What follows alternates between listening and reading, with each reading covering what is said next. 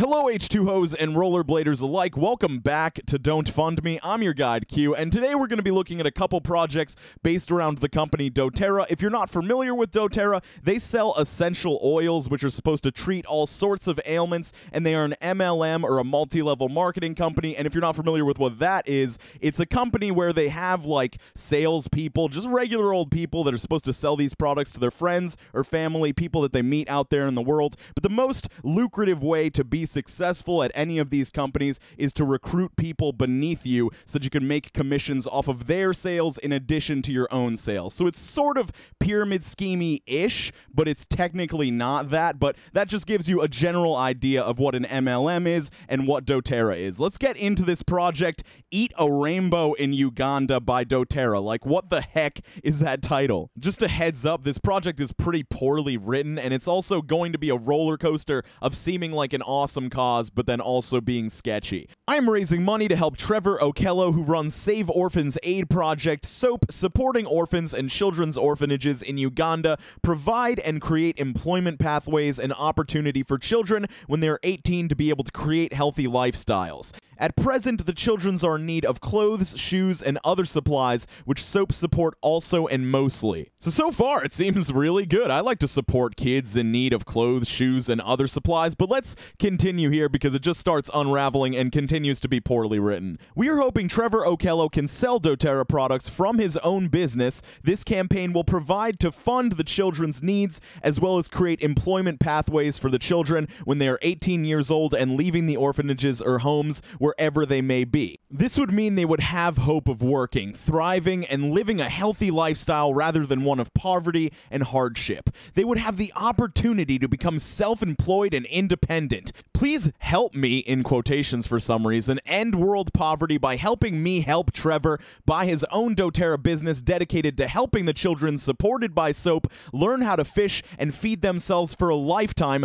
rather than just giving them a fish or relying on charity. So we don't really need to read the rest of this because one, it's making me angry, and two, it's pretty much just reiterating how great of a company doTERRA is and how this business opportunity is going to allow all of these orphans to have employment and make their own money and be successful people on their own without having to constantly receive charity, which is understandable. That makes sense. Until you think about it for like more than 5 seconds, and then it doesn't make any sense at all. She says at the end here, we rise by lifting others, and oh, isn't that so true in this situation? Because what she isn't telling you is that she's going to be making a commission off of every sale that Trevor makes, and if Trevor is able to be successful with doTERRA and recruit people underneath him, which she hopes will happen because she's trying to create employment opportunities for these orphans, she's going to be making commission off of every sale that they make as well. So if this Uganda project goes well for her and she is able to employ all of these people, she's going to be making money every single step along the way. And I would be fine with all of this. I'd be fine with this woman making money off of this project if I thought that doTERRA was actually a good business opportunity for Trevor and all these orphans, but I don't think it is. I think it's a horrible idea to try and sell essential oils in Uganda. Not that Uganda's like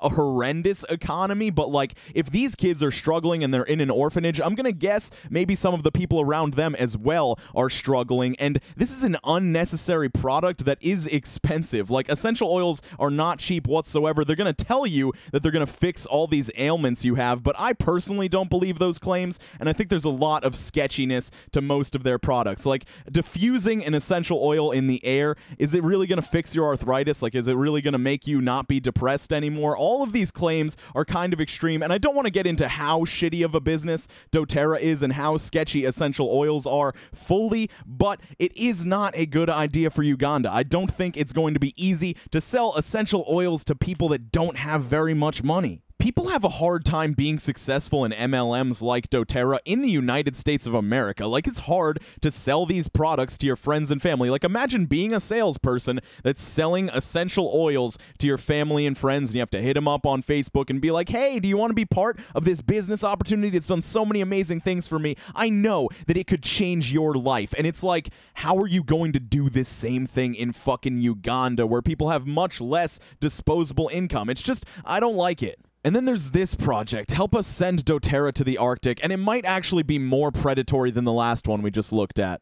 First off, it utilizes the faces of these two adorable children with bad skin conditions to promote why these northern Canadians need essential oils and the essential oil business in their lives. Let's take a look at some of the finer details of this project. If there's one nice thing about this project, at least it's more properly written than the last one. For those of you who don't know, many of Canada's northernmost communities are in crisis, and they have been in crisis for almost 50 years. Cut off from the rest of the country, supplies are scarce, food is of poor nutritional quality, and very, very expensive. Fruits and vegetables are often rotten before they reach these communities. Medicine is in short supply. There is no doctor or hospital. The issue that we are dealing with here stems from a government program to settle and relocate these traditionally nomadic Inuit peoples into villages. This has created generation after generation that no longer have traditional skills or knowledge about how to live and thrive in the harsh environment of the Arctic. It has created generations of people who now rely on processed food and processed medicine at great cost to their health. Processed medicine, you say? You mean like modern medicine? The stuff that keeps people alive until 100 years old? I can see you shitting on processed food, like that stuff is no good, it's not great for you,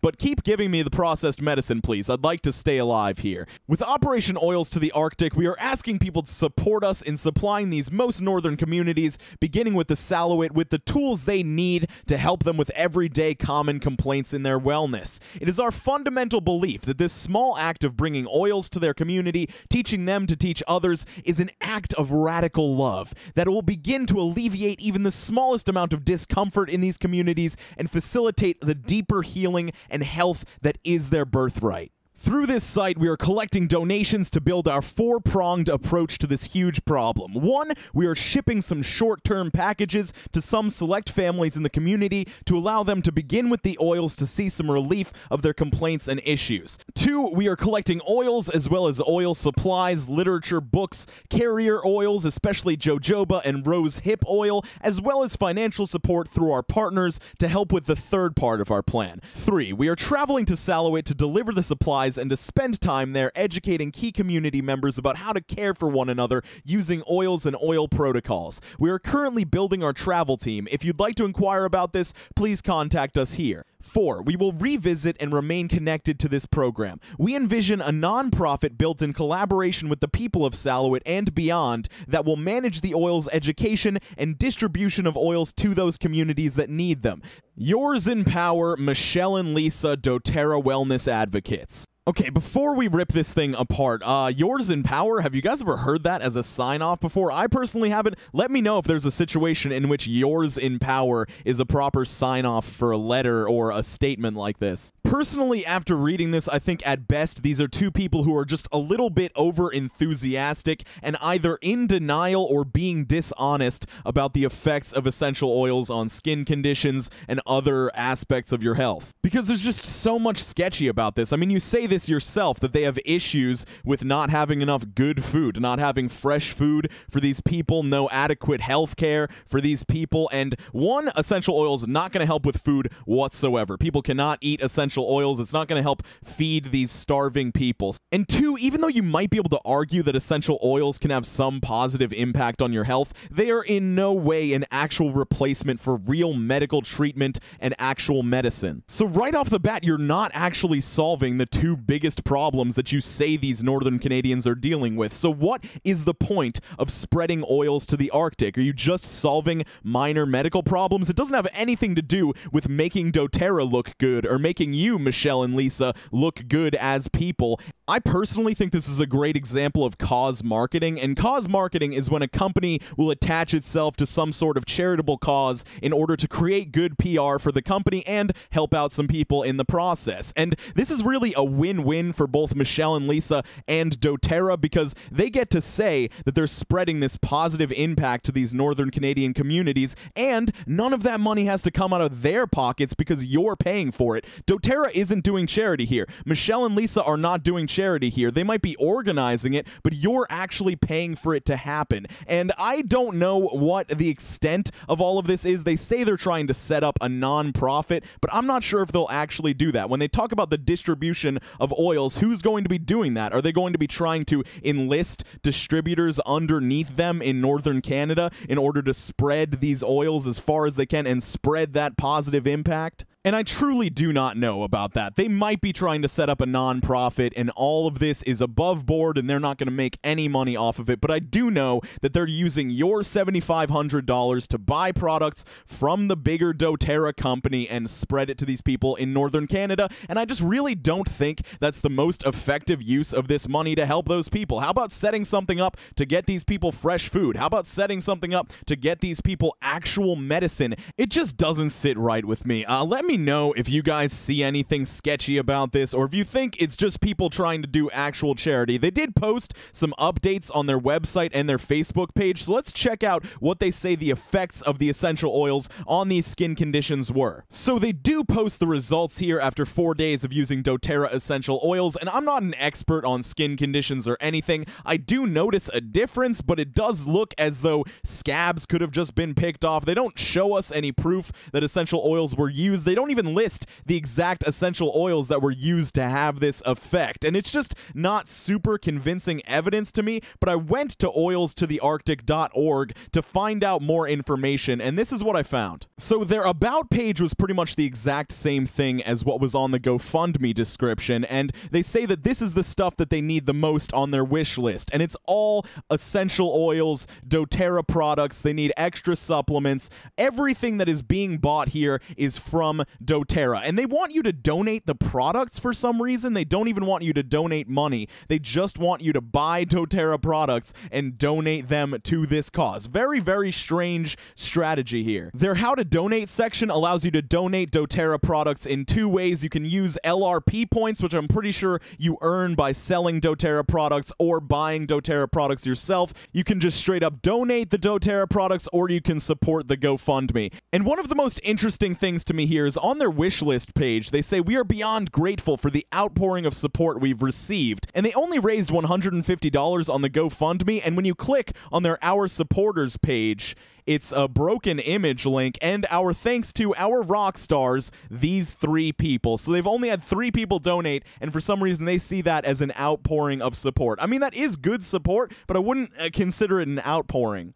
And I don't know, maybe I just fell down a rabbit hole here, maybe I'm barking up the wrong tree, but it just doesn't seem like they're trying to support these people in the right way. It seems to be just an advertisement for doTERRA. Why is there no way to donate food to these people? Why is there no way to donate actual medicine to these people through your cause? Why is it exclusively doTERRA products or money to buy doTERRA products? It just doesn't feel right. And sorry that this was an extra ranty video, but I just always get so upset when I see these people pretending to be like charitable and good. I don't know. Maybe they actually think that they're doing a good thing in some capacity, but I don't think they're doing it in an efficient way, and I don't think the essential oils are going to have the impact that they think they will. So skate on, rollerbladers. I hope that you stay skeptical. I hope that you're careful out there and you use your common sense. Make sure you're drinking more water. I hope you're having a great day, and I will see you tomorrow.